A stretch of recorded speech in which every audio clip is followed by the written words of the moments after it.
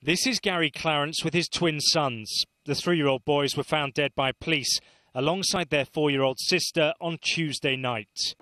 Police were called to this substantial Victorian house in southwest London at about 9:30 p.m.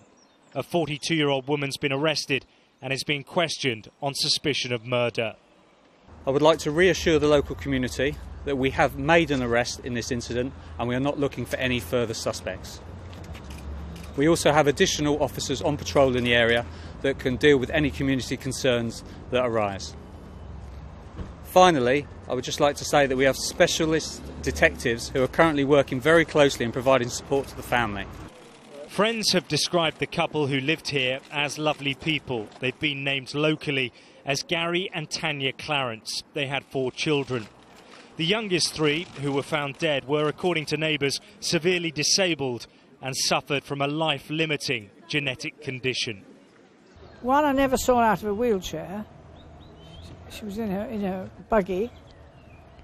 The other 2 were moving about with difficulty. This is a quiet and affluent area of southwest London. Now, people who live here have been expressing their shock and dismay at what's happened, and throughout the day forensic officers have been going in and out of the property as they continue to gather evidence.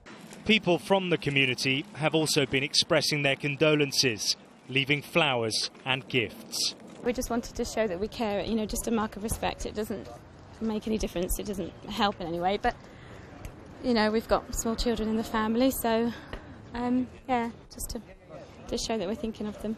The family moved into this house in the last year after it was renovated. They were originally from South Africa. Neighbours say Mr. Clarence was on holiday with his eldest daughter at the time the incident happened and is now making his way home. Alex Rossi, Sky News, South West London.